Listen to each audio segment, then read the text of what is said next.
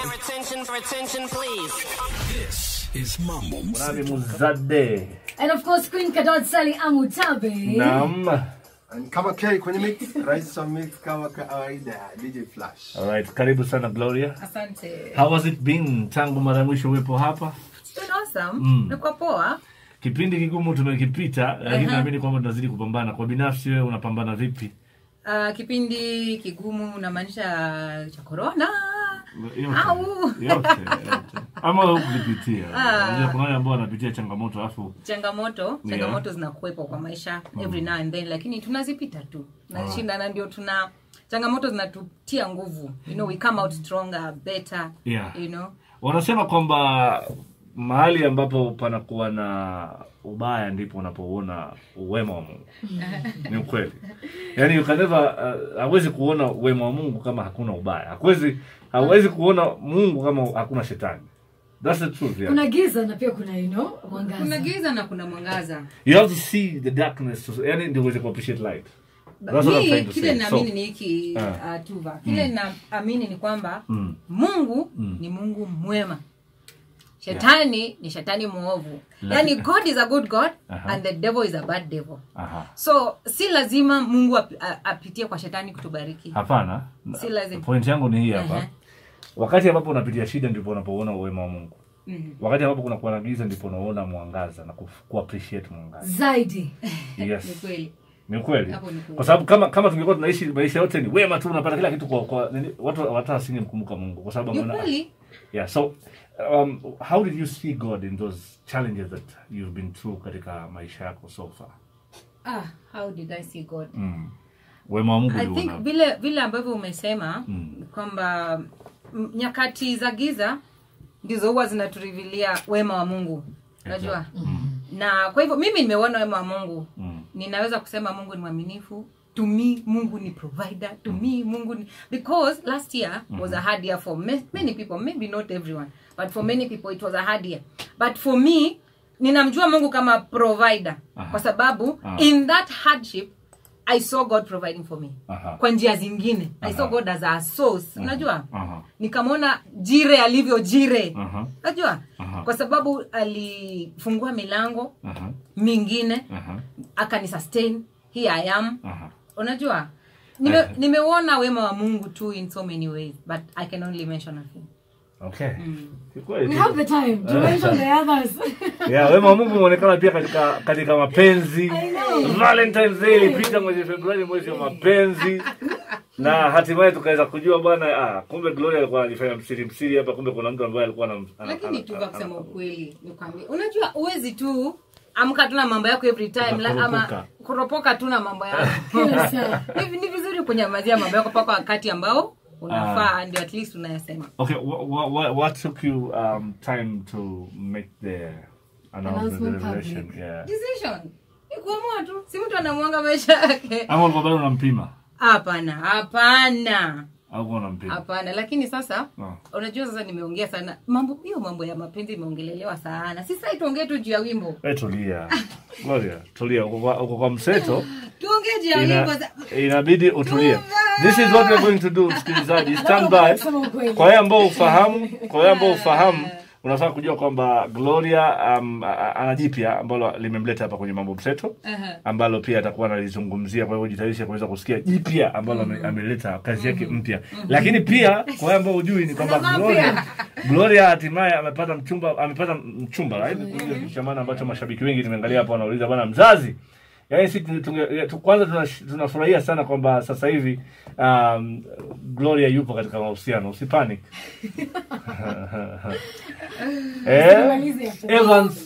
Anaitwa Evans Sabwani. Right? Yes. Ndio jina lake yani ambaye ndio mchumba. Kabla ya ndoa. Unajua Kwanza mmedate for how long? Hiyo si muhimu kutaja kwa sasa. Mmejua na muda gani? Si muhimu kutaja hilo.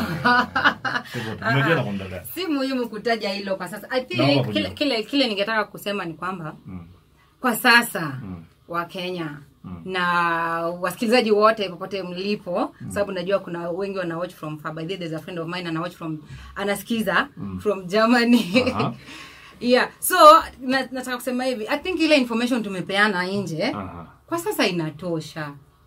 Sasa hayo mengine sasa ukija kwa mzazi inakuwa tofauti. Mseto hapa kidogo ni tofauti.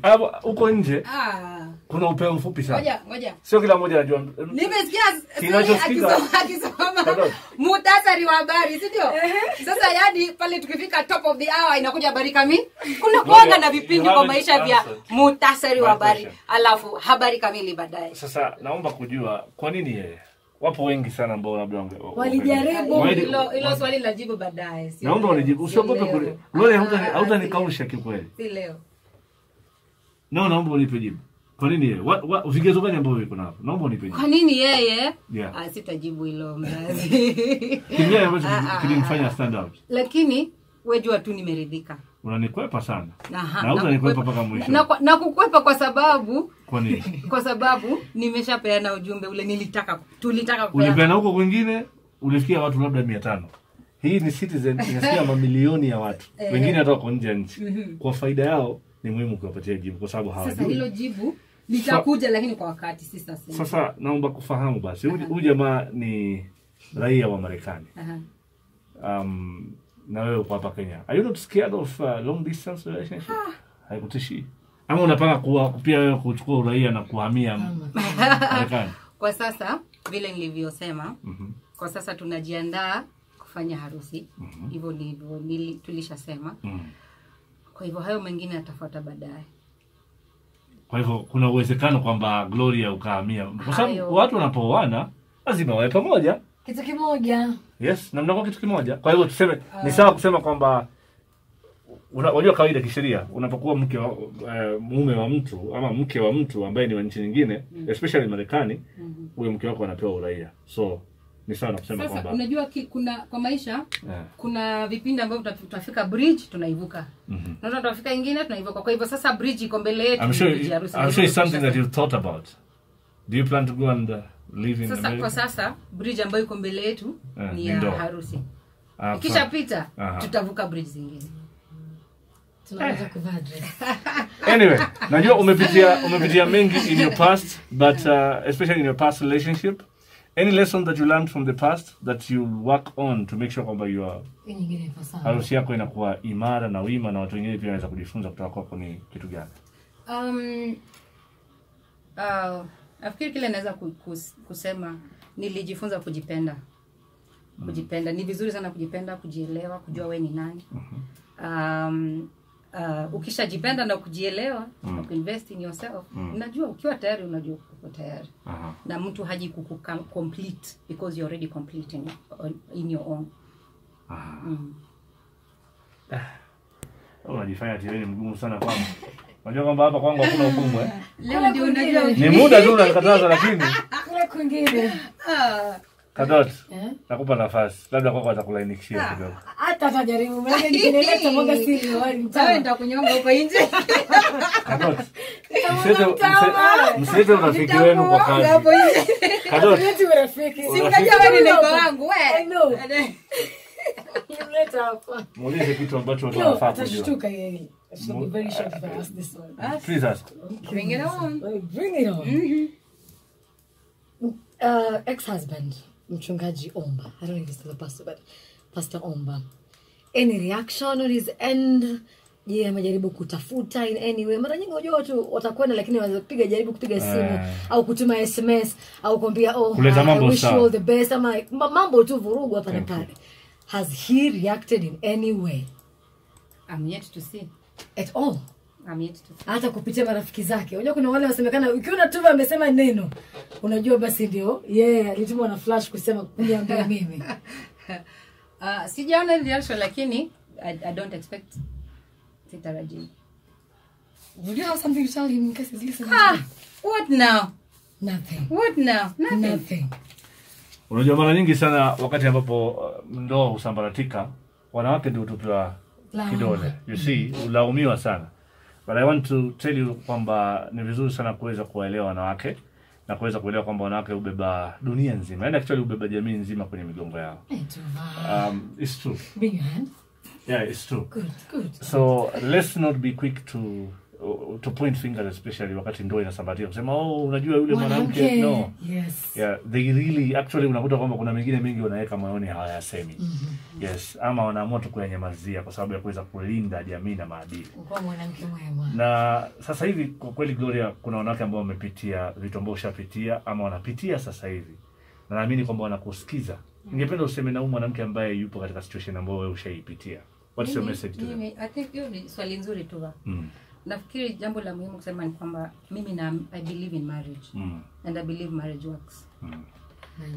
Naamini kabisa kwamba marriage works. And najua kuna mtu ananisikiliza na labda yeye amekaa nje ya ndoa, labda ndoa yake ilivunjika, na ukiangalia kwa undani labda haikuwa kupenda kwako. Kwa sababu ndoa ni watu wawili na si mtu mmoja anafaa ifanye isimame. Ni commitment ya watu wawili.